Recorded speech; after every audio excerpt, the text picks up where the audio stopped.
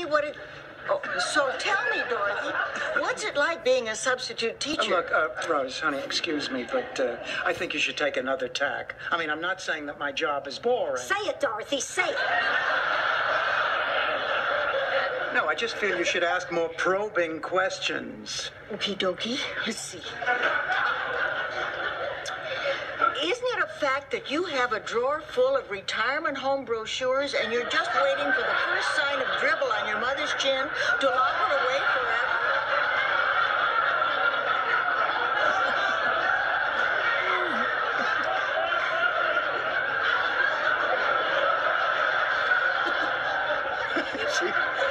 She's kidding. Your sock drawer, Dorothy, you know, the one you know who can't reach? I knew you were keeping pictures there, but I had no idea. You disgust me.